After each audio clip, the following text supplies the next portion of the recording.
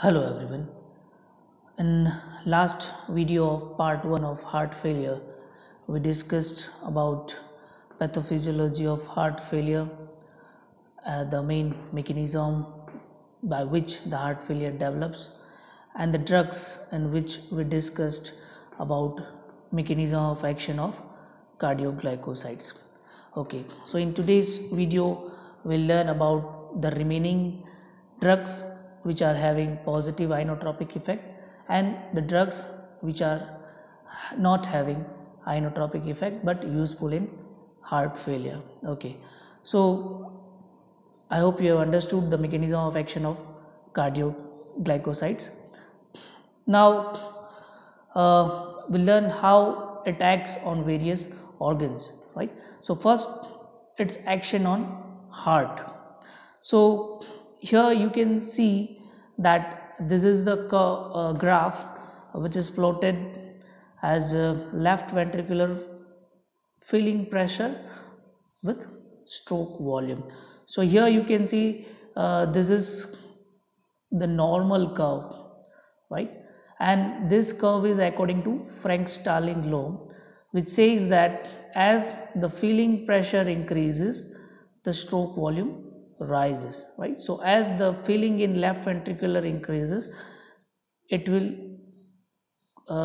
synchronize with the rise in stroke volume, but you can say it will be up to some fixed pressure up to 20 mmHg, right? So this is the normal curve.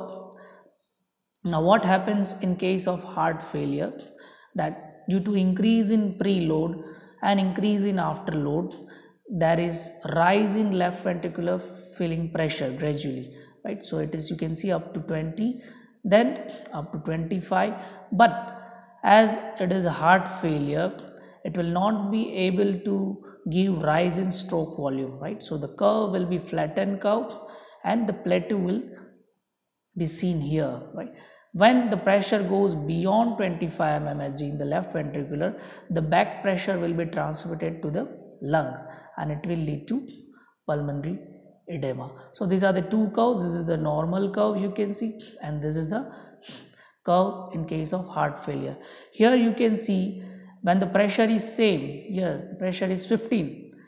At the same pressure, you can see the stroke volume of the normal heart is here, while the stroke volume of the failed heart is here. So when the heart is failed, with the same pressure, heart is not able to give normal cardiac output, right? So this is normal and this is heart failure. Now what happens when we give digitalis or digoxin? It will increase force of contraction and that will give rise to the stroke volume, right? So it will normalize this Y line. It shows the normal cardiac output. There is a minimum cardiac output that is required for proper efficiency. So with the use of digoxin, this curve can be shifted from this level to this level, so it will compensate the cardiac output. So this curve shows the effect of digoxin on this curve. Okay, now what are the various cardiac effects of digoxin? So first, here you can see on the SA node, it decreases the conduction by SA node by blocking sodium potassium ATPase curve and by action on vagus nerve. So by acting on this, it will decrease the heart rate. That is the first effect, right? Now one more important thing here to know is that as you know that digitalis increases force of contraction, so by logic, increasing force of contraction also requires more oxygen, right? So in case of cardiac heart failure, when the heart is already struggling for oxygen, you are increasing force of contraction, that should increase more oxygen demand and that should make heart more trouble, right? But it will not happen in case of digitalis, because along with increasing force of contraction, it causes bradycardia, right? It decreases heart rate. So simultaneously oxygen demand of heart also will decrease, right? So there will not be a trouble for the heart as far as oxygen level is concerned. Okay, now in case of AV node and Purkinje fiber, it will decrease conduction velocity, right? It will increase the refractory period by decreasing conduction through AV node and his Purkinje fiber. So it will increase refractive period of this part. As far as atria is concerned, at the lower doses, at the small doses, it increase the conduction velocity and decrease effective refractory period, and at the higher doses it will increase automaticity. That will result in some types of arrhythmia like pulsus bigeminus or some extra systole, right? That is the reason. Here it is decreasing conduction, here it is increasing conduction, and that may give rise to tachycardia also, right? So these are the effects on the heart. Now these effects will be reflected in ECG, right? This is the normal ECG. Now what happened in case of digitalis, due to as it is increasing this decreasing conduction velocity here, so it will increase PR interval as well as it will decrease QT interval, right? So it increase PR interval and it will cause decrease in QT interval because it is causing shorter ventricular systole, and here it is delaying AV conduction, so it will increase PR interval, and there may be slight ST depression also, so it will give rise to this type of configuration, hockey stick configuration. So these are the effects on the heart. Effects on other organs. In case of blood vessels, a decrease peripheral vascular resistance and decrease venous tone, but no effect on blood pressure. In case of renal effect, as the blood flow is increasing, peripheral vascular resistance is decreasing, it will cause increase in renal diuresis, right? So as the renal perfusion is increased, it will cause diuresis and decrease in compensatory sympathetic discharges. GIT, anorexia, diarrhea can occur, CNS disorientation, hallucination can occur, but these are at the higher toxic doses. Otherwise blood vessels and kidney effects are significant. Okay. Sorry. Coming to the uses of digitalis, congestive heart failure, it is a drug of choice. Actually you can say it is a controversial use, but still it is the drug of choice for low output cardiac failure. Remember, in the high output you cannot use it because it is increasing cardiac output. So in case of low output congestive heart failure, you can give digitalis. It will increase cardiac output as well as it will increase urinary output, it will increase renal perfusion. We have seen all the effects. Okay, now these are the types of arrhythmias where this digitalis are used. You will learn this in detail in the chapter of arrhythmia, but for your information, PSVT is paroxysmal supraventricular tachycardia, AF is atrial fibrillation, and this is it is atrial flutter, and this is atrial fibrillation. In PSVT it is supraventricular tachycardia, so there will be a chain of re-entry and it will cause tachycardia over here. In atrial flutter there is 200 to 300 heartbeats per minute, and in fibrillation it is 500 is the rate. So in all these types it will be useful as it decreases heart rate. Here also it will be useful as it decreases the heart rate. So it is used in arrhythmia. We are not going into the detail of this.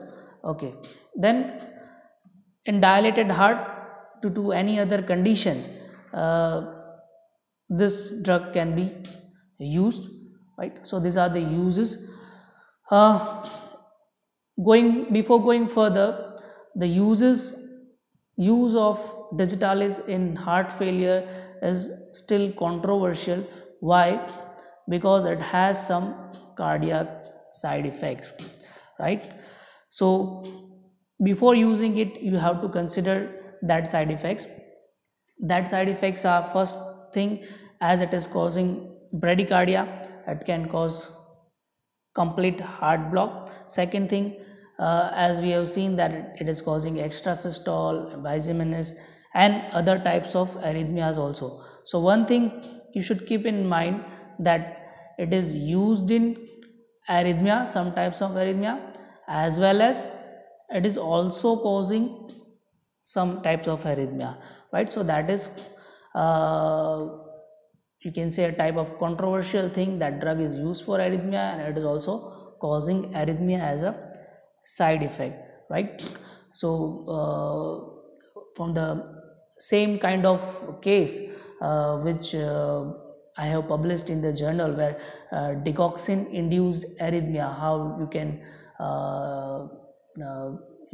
you can differentiate, the link of that article I have provided in the description. You can go through that article. That is a very interesting case of our hospital only, where a person was admitted due to arrhythmia and he was on the digoxin, right? Okay. Other, here you have to also think about potassium level, because digitalis is causing and decreasing intracellular potassium level, that can also lead to arrhythmia. So if ions are low, potassium ions are low, you have to give supplements of potassium, and other treatment you have to give according to the arrhythmia treatment, right? And one more important thing is that you can also go for digoxin level, serum digoxin level, and it is more, then you can give digibind fragments, right? It is known as digibind fragments, which are the antibody for antidote for this digoxin, higher digoxin level. Extra cardiac effects, side effects can be there, like nausea, vomiting, headache, blurring of vision. This kind of side effects can be there. You cannot give digitalis if hypokalemia is there, as it is decreasing potassium level. You cannot give to the children, you cannot give to the elderly patient, right? So, and if the heart is already having arrhythmia, you cannot give digitalis. So keep in mind all these side effects. Okay. Second group, in case of drugs with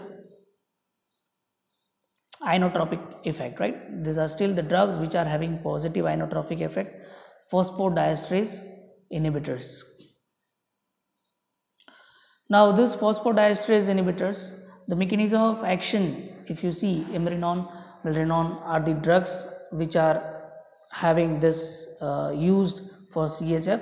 They inhibits this phosphodiesterase enzyme, that will lead to increased amount of cyclic AMP, and that will cause increased force of contraction of the heart, right? And it will also cause some amount of vasodilatation also, so that will be helpful in case of CHF.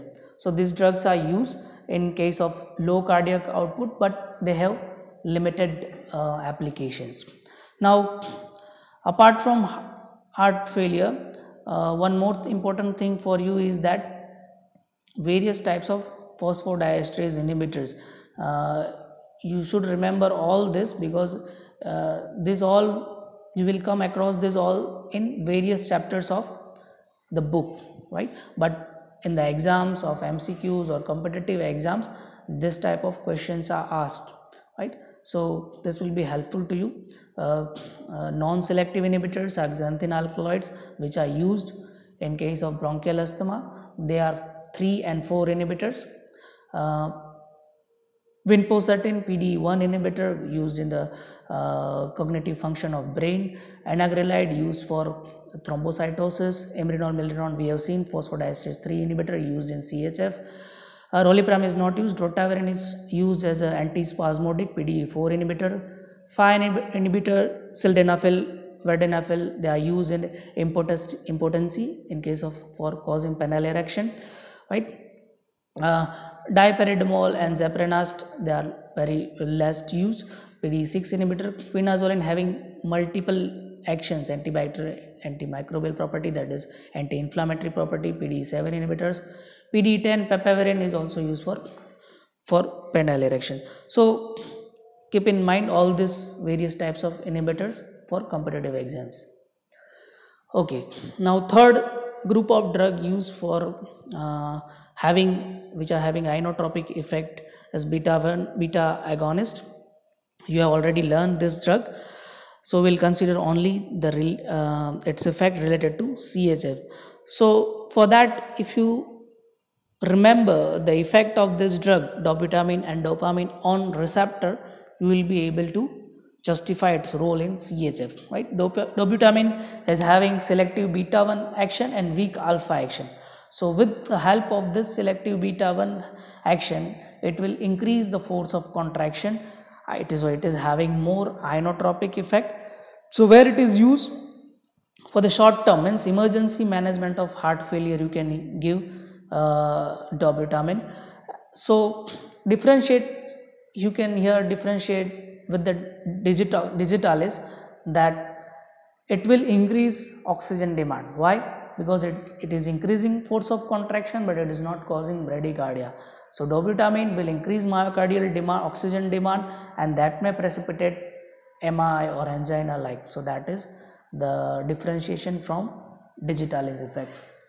Dopamine, it is also having the major effect on dopa receptors, right? D1 receptors, which are situated in the kidney. So it will increase renal blood flow and it will cause diuresis, which is helpful in case of heart failure. Then it will be having beta 1 effect at the higher doses, which will increase force of contraction, and at very high dose it will cause alpha receptor, so it will cause vasoconstriction, but it will at the very higher doses. So at these two dose level, where it is acting on dopa and weak beta 1 action, it will be helpful in case of CHF, right? And especially it will be helpful when the heart failure patient is also having some renal dysfunction, right? So these are the beta agonists. Okay, so that was all about drugs which are useful in CHF with inotropic effect. Now the drugs which are not having inotropic effect, means they are useful but they do not increase force of contraction of the heart. Almost all the drugs you have learnt, diuretics we have learnt, AC inhibitors we have learnt, beta 1 antagonists we have learnt, vasodilators are considered in angina and that part, ischemic part, vasopressin receptor antagonist we'll see, right? So we'll not go in details of each group, but we'll see their role in CHF, right? So first, diuretics, all this effect you will be able to learn their effect if you understand this figure properly, right? So first, diuretics, you all know loop diuretics, thiazide diuretics, potassium sparing diuretics, right? So loop diuretics are useful in this case, where you can see in the pathophysiology there is sodium and water retention, and that is causing edema. So when you will give diuresis, it will relieve this edema, so it will have acute effect, and in the acute case of heart failure you must give diuretic to give immediate relief to the patient, right? Now if you give loop diuretic along with causing diuresis, it will also cause loss of potassium, right? And that may lead to arrhythmia, because it's already heart failure is there and you are causing hypokalemia, that can give rise to arrhythmia. So to spare this effect, you can give a combination with potassium sparing diuretics, right? So you can give loop diuretic with spironolactone, which will spare potassium and prevent arrhythmia. Apart from that, spironolactone is also having aldosterone antagonist effect, right? And it is proved that aldosterone receptors are also present on the cardiac myocyte, so it will be helpful at that terms also, right?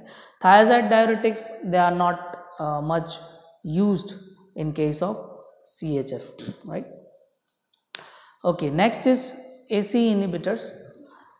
AC inhibitors, if you see these steps, AC inhibitors as well as angiotensin receptor antagonists, both are used. So it will act at this step, renin-angiotensin system. It will block the enzyme, the conversion AC inhibitors, and ARB antagonist, it will block this step, right? So by blocking this step, they will decrease preload and afterload, and ultimately they will inhibit the effect, that is cardiac remodeling. That is the ultimate fatal thing that is leading to ventricular dilatation, right? So it will block all this effect, and the patient will have the, you can say, apart from giving relief, it will have long term benefit also by preventing cardiac remodeling. So AC inhibitors and ARBs are amongst the first choice in the patient of CHF, right? Second thing, you can also give it in combination with the spironolactone, because spironolactone is again, it is having aldosterone antagonist effect, right? So if you give alone AC inhibitors and ARBs, ultimately aldosterone escape will be there, and rise in aldosterone level will be there. That can be prevented by spironolactone. Okay, the third group is beta antagonists, right? Beta blockers we have already learned in ANS. So beta blockers, where they are useful, here you can see in the pathophysiology, due to increased sympathetic discharge, there is beta 1 activation and vasoconstriction. This can be prevented by having beta blocker effect. But logically, if you think, beta blocker causes bradycardia, and it can be, they are contraindicated, they should be contraindicated, but by acting at this step, it has beneficial effect, and especially they have long term beneficial effect. So they are given long term in the patient of CHF. Especially useful is the carvedilol, which is having beta 1, beta 2 and alpha 1 effect. Along with that, it is also having free radical scavenging effect also, right? All the beta blockers cannot be used. Okay, the third group is vasodilators. They will act by, at this step, here the vasoconstriction is causing increase in preload and afterload. So if you give vasodilator, by having vasodilatation effect, they will decrease preload and afterload, and it will have improving effect in cardiac output. So various vasodilators you can use. Nitroglycerin is the venous dilator, hydralazine is the arterial dilator, and nitroprusside is having both the effect. So depending upon the condition, you can use. One more here is neziritide. It is a recombinant form of beta natriuretic peptide that is secreted by the ventricle itself, and it is having effect on vascular smooth muscle. It is causing dilatation of vascular smooth muscles, and it is a recombinant BNP, right? So it will be also useful in case of CHF. Okay, and the last group is vasopressin receptor antagonist. So they antagonized vasopressin effect. Now what is vasopressin?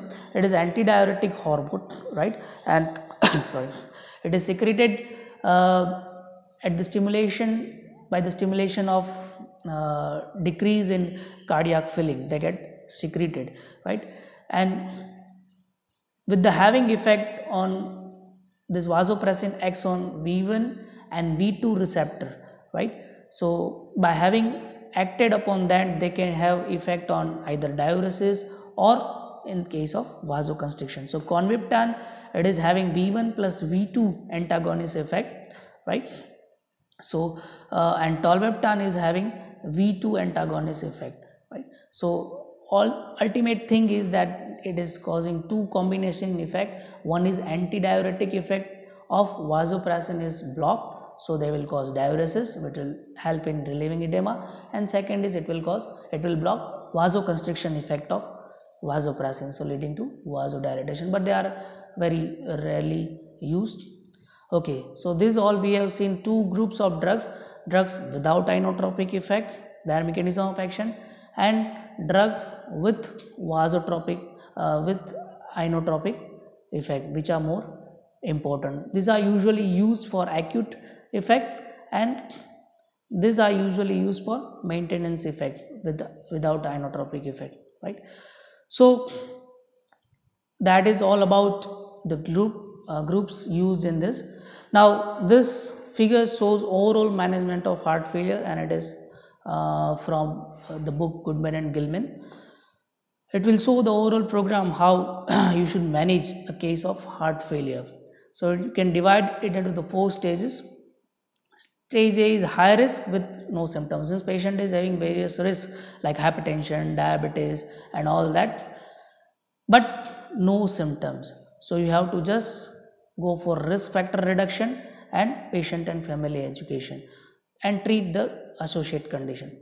At second stage, patient will have structural heart disease but no symptoms. Means the heart disease is there which you can identify with some signs or by ECG or like that, but no symptoms. Here you can start ACE inhibitors.